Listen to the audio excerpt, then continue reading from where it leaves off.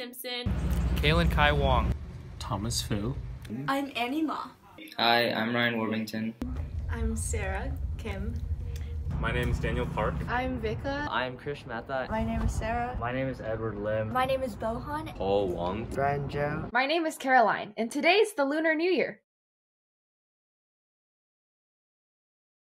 I was born in Seoul, South Korea, and then I moved to the US in 2nd grade. I was born in Vietnam, but I'm ethnically Chinese. My mom is Chinese and she grew up in Vietnam. I'm half Chinese on my mom's side. She came from Xi'an. I was born in Canada, but my parents are from China. I was born in North Carolina, but both my parents are from Taiwan. Both of my parents are from China. I am Han Chinese. I am a Chinese American. 100% Korean.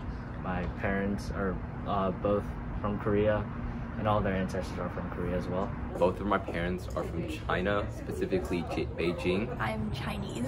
My mom is Indonesian-born Chinese. My family is from Shanghai. Basically, we're called Han people for ethnicity. What was your generation of immigration?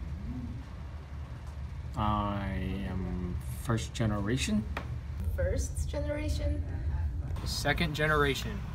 First generation? First generation. And I'm a second generation.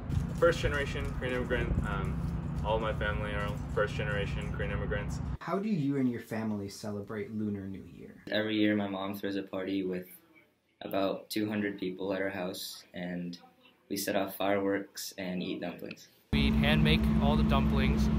At home we make dumplings and noodles. Obviously, each family have dinner or lunch, put together like a big feast if they could afford it. Lunar New Year is pretty special for us because it's a celebration where we kind of reflect on the year and we celebrate our family.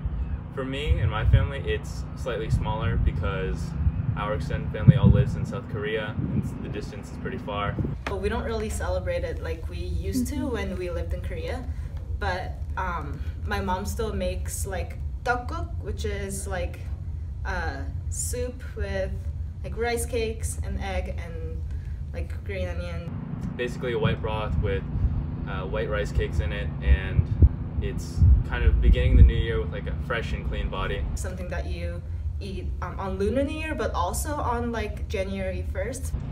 Beyond that, I don't speak Korean to my family. They speak Korean to me and I understand, and that's usually how the celebration goes. It's not as big for my family as it is for others, but we do kind of begin the new year from this date. We usually have a party where a bunch of people come over, and then they all bring food so we don't have to cook. But we still cook, but not all of it. And they all bring food and then we all have fun. When it's Chinese New Year, we call my grandparents and my other relatives who are still in China, and we wish them Happy New Year. There's this tradition with the red envelopes and with money or chocolate in them, and then I bid my parents Happy New Year, and then in exchange for that they give me these red envelopes. In America, people get presents for their birthday. You don't get presents on your birthday. You get everything is weighted into the new year. So I get a red envelope with money in it that I can spend wherever I want as a kid, and then we get a new set of clothing. We mainly like to just keep the house really clean, so that we wash all the negative stuff away from the old year and then start the new year with new stuff, so new clothes. And then after that we do, there's celebration by going to watching. So in Vietnam there's a lot of you call it companies, and what they do is they do lion dances and dragon dance, and they compete with other companies during the 1st and 2nd, 3rd and 4th, 5th and 6th day of the Chinese Lunar New Year. And so we, as a kids, we just roam and follow those companies and watch them compete with other companies for money. We usually FaceTime our relatives in China, and sometimes we eat dinner as a family and my mom cooks for all of us. My family and I, we normally eat a lot of food. For example, niangao, which is a sticky rice cake, and the meaning of it is nian is year, and then gao is going higher, so every year you're getting higher and higher. And then we also eat fish and dumplings because they symbolize abundance, and dumplings look like silver ingots, so it's you have a lot of wealth. And then Every year, my grandparents also give us hongbao, which are these money that's in like a red paper bag, and then you'll say thank you to them and wish them Happy New Year, and then they'll give you the hongbao. Getting together with other family friends who happen to be Chinese as well, and we all just bring food and eat and have fun. Yeah. My parents and my family usually go to a restaurant or we cook hot pot at home, but this time we're probably just gonna cook hot pot. And then I think another thing that we do is call all our family, since we're the only ones in the US, in China, and just wish them Happy New Year.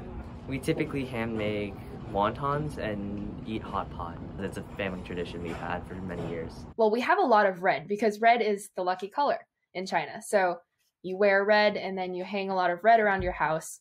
And you also have these money bags, which are red because luck. And these usually they symbolize prosperity and luck, and you get them from your parents or your other relatives. We also eat dumplings, and I think they're called rice balls.